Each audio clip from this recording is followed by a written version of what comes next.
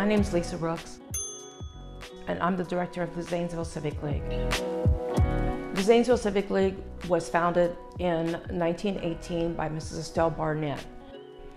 Her vision was to have a place where children of color could have a wholesome place to come and play.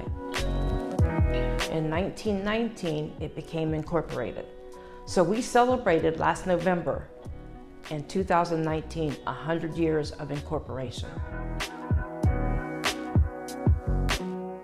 Our focus right now is to build children's self-esteem, to increase their academic excellence, to show them that they do have a place to come, and a secure place, and a safe place.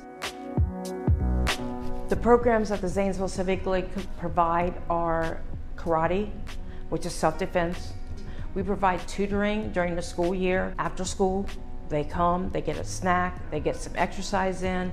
We do their homework with them, and we also provide extra studies if they need it.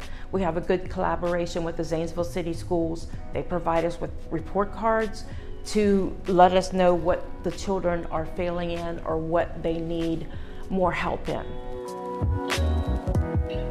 We are here for our parents too as well, to let them know that we have different agencies that if they need help, we can extend our hand out to that agency so they can go get help, to keep the families together, to keep them going in the same direction.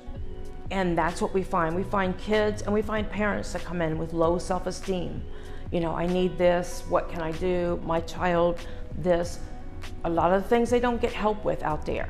Or if a parent comes in and you can tell that she's struggling, we are the organization that steps out and says, how can I help you?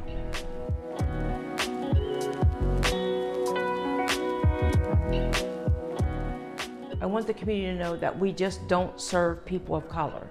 We serve people from all walks of life. We serve people from different areas in Muskingum County. Our intent right now is to provide guidance, education, security, of course, parent involvement, and love.